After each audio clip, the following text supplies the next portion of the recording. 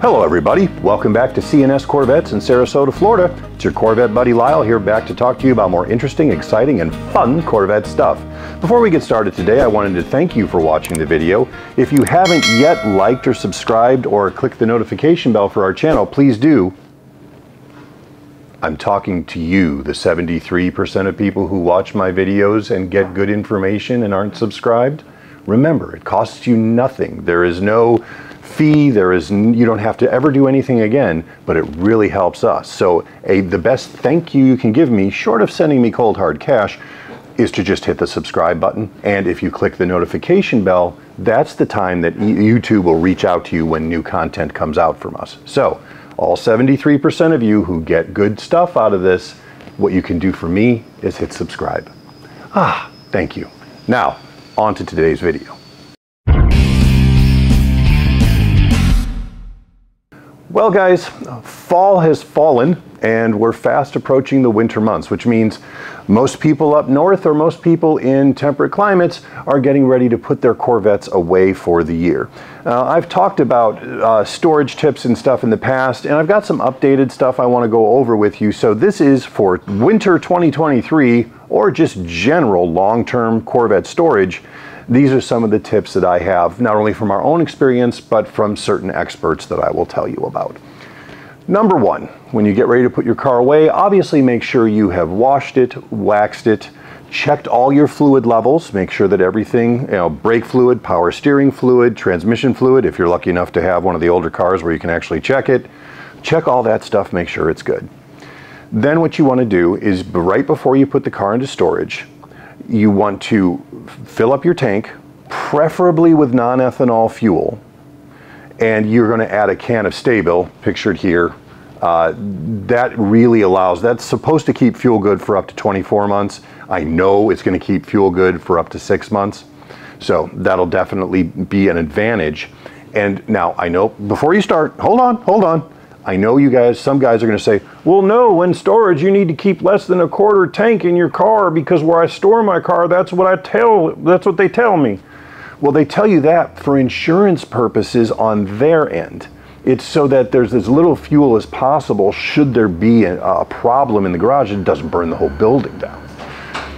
The idea is the more fuel you have in your fuel tank, the less air space is in your fuel tank, i.e. less condensation can form, thereby infiltrating the fuel. And especially if you aren't lucky enough to have non-ethanol fuel, condensation, i.e. water, is what starts the globulization of the stuff in the ethanol fuel. So again, if you're in an area where you can get non-ethanol fuel, fill it up, add a can of Sta-Bil, and you should be good with the fuel system.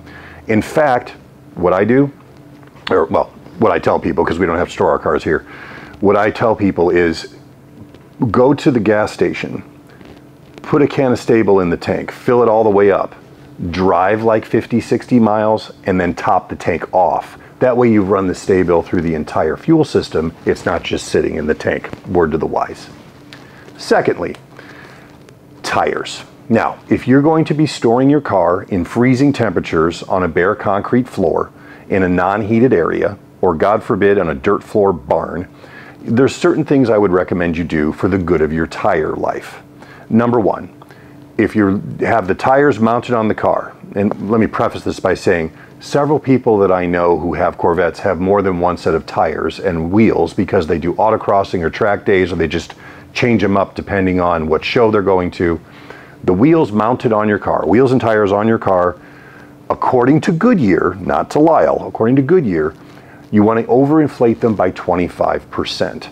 So if your normal is 32%, or 32 pounds per square inch is what you normally keep them at, add 25% more pressure to all four tires. That will help them from when things get really cold and everything contracts, that they will still maintain their shape without flattening out.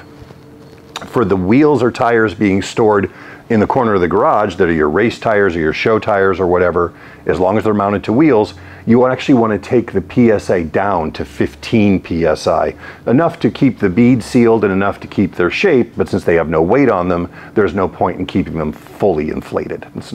Just trust me on this.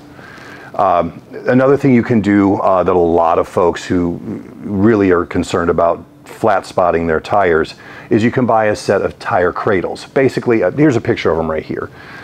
They come in a bag, there's 4 of them, and basically they're tiny little ramps that you drive up on that have this curved surface. So instead of your tire sitting on a flat surface, it is kind of gently cupped ever so lovingly to maintain the roundness of your tire. You know, I don't sell these things. They're on Amazon. There's a link in the description below. Same thing with the stable. But that's a good idea, and it's not a bad thing to have. Third, I highly recommend that you put a battery tender, like this one, on your car. Now, I know that there's a lot of people who are like, well, I really... Either unhook your battery completely and just have it even out of the car if you want, and then fully charge it over 24 hours when springtime comes. Or if you want to maintain the battery in the car, I highly recommend a battery tender. They are inexpensive. They are pretty much foolproof. You can't screw this up. I highly recommend it. That way, when you do go to get into your car and start unwinterizing it for driving in the springtime, you don't have to go through the trouble of removing the battery, fully charging it, putting it back in. Your choice, just an option. Obviously, if you have a car cover, put a car cover on the car. If you don't have a car cover, find old sheets, okay? I'm sure everybody, I know I've got like 3 sets of old sheets that I don't use anymore in my closet. Just drape them over the car to stop any of the little sprinkle debris, dust, or anything that might fall from your garage ceiling or the barn roof or whatever from nicking the paint. It's just a good idea, safety protection, and it'll cost you nothing. Now, the inside of the car, if you're going to be sealing the car up, you know, windows all the way up for the entire, you know, several months of winter, I highly recommend putting a desiccant bag, like this one, into the car. These particular ones are pretty cool because they will remove any extraneous humidity or moisture in the car so you don't form any mold or anything like that over the winter months.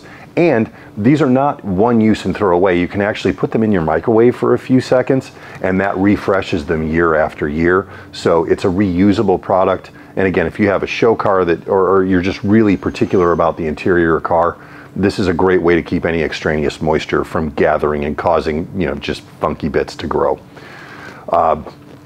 That's basically it for winter storage. If you have other questions or other ideas about winter storage, put them in the comments below and I'll follow up with them in a follow-up video. This is also a good time if you're kind of bored during the winter, but you've got a place that is sheltered and relatively warm to work. It's a good time to do some small projects. Things like rebuilding the headlight motors in your C4 or C5, changing out the sun visors on your C4 or C5, LED lighting upgrades, all the stuff that I talk about in my other videos. This is a good time to do that because you really don't have to have your car in the air or any heavy equipment to do those jobs. And if you have questions about those, hit me in the comments and I'll get back to you. In the meantime, for those of you up north who are putting your Corvettes to sleep for the winter, I wish them peace. I wish them a peaceful, long, restful winter nap. And I hope you guys have a wonderful holiday while they're sleeping. I'll be back next week with more exciting, interesting Corvette stuff. I look forward to hearing from you in the comments. Have a great day.